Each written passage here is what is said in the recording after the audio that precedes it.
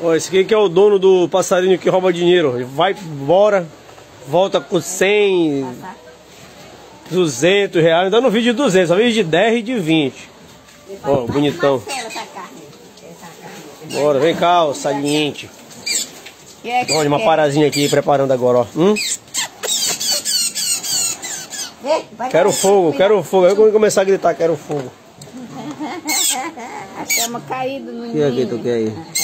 Já imaginou comprar algum produto em um estabelecimento comercial e na hora de passar o dinheiro ser roubado por um pássaro? Saiba que isso acontece com frequência na ilha de Santa Cruz, no distrito de Outeiro, em Belém, capital paraense.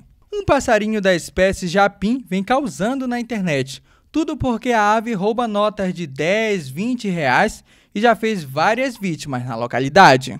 O nosso protagonista também é conhecido como Xexéu e aparenta estar bem familiarizado com a ação. Os vídeos são compartilhados nas redes sociais. A espécie é bastante conhecida aqui no estado do Pará por conta da quantidade de filhotes que produz. Em um dos vídeos, o suposto dono afirma que o dinheiro foi roubado de alguém.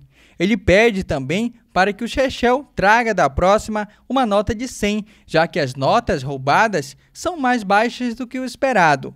O biólogo Paulo Bernardo explica que aves como essa podem aprender desde novos a fazer uma atividade. Então, no caso desse vídeo, pode ser tanto alguém que treinou ele para fazer isso, mas também pode ser parte do comportamento natural dessa espécie, porque é uma espécie que cria ninhos, ele é meio tecelão, então cria um ninho grande, tecendo com vários objetos. E aí, quando alguns aves vivem no ambiente urbano, e às vezes eles vão encontrar só materiais naturais, então eles acabam utilizando qualquer material que eles encontrem que eles possam achar que vai ser útil, como pedaço de papel, fio de cabelo, fio de cobre, papelão.